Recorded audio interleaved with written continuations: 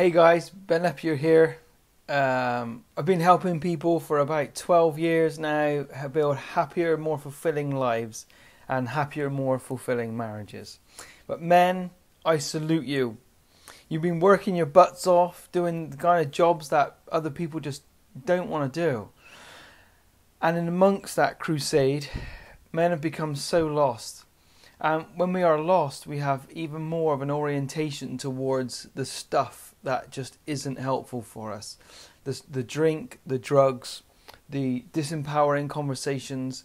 You just flick up social media, and as soon as you do, you're inundated with images of successful sports people and successful business people making lots of money, making lots of this, doing lots of that, lots of practically naked women, and things to just make you feel like the grass is so much greener and you should be having it already. Yeah, a wise man said, the grass is greener where you water it. Men make two different comparisons. One, they compare themselves to the life that someone else appears to be having versus the one that they are having, and that difference makes them miserable. Or two, they compare themselves to the life that they think they should be able to have built by now versus the one that they're actually living. And again, our suffering is proportional to the distance between the two. Like there's just a better life that you should be living. That makes us feel pretty unhappy, really. Quite small, quite hopeless. And after living a full day in I'm small and hopeless and not good enough, all day long, of course, men come home stressed and feeling overwhelmed and like they don't feel that they're getting the kind of support and understanding and space that they need from their partners. It just feels like they work, and then get home, and then it's more work. And it is exhausting. We're just so lost and exhausted. There are two big problems that come from this condition and this scenario. Two things will happen. One, men will just vegetate, give up, believing that what's the flipping point in trying? I've worked so long, so hard, what's the point in trying anymore? Or they decide that if they just work harder and keep their head down for longer and toughen up and get more angry and get on with it in some sort of solitary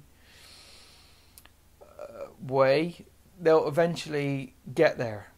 And don't those goalposts just feel like they get further and further away?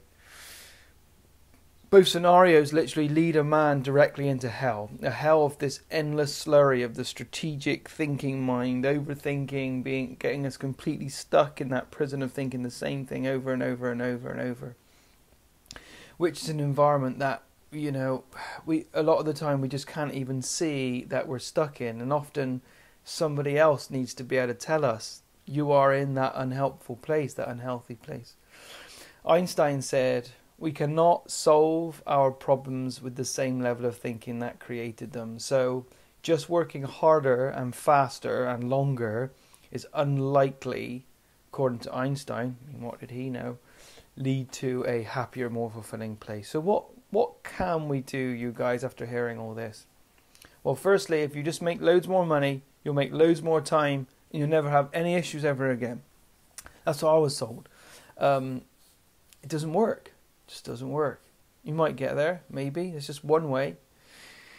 Number one, go find someone to talk to. It doesn't have to be your wife. Don't just open your mouth as well and just complain and whinge and moan about everything.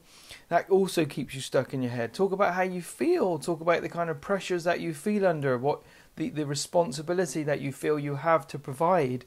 And that you feel alone, how I feel that she should do more. No, I feel like I'm going to explode from all the pressure I'm under. I feel like I can't ever say to my partner that I'm not going to be able to complete XYZ this month because I just can't stand the look on her face. Number two, go and connect with the natural world. Get out of your head. Go and connect with something in nature. Just spend 10 minutes in complete silence. Go out for a walk, breathe, go for a cold swim. Or come to the Unearthing the Wild Man retreat on May the 19th to the 21st. That will be an unbelievable event. The feedback we've had from the last event was unreal. If you want to apply for that, reply to us on any message that you're seeing this video on any platform that you're seeing this video on. The feedback we had from that event was absolutely out of this world. So again, there are only 10 places. We keep it small intentionally to maintain the intimacy. If you want to find out more, just send us a message and we can absolutely get to doing that.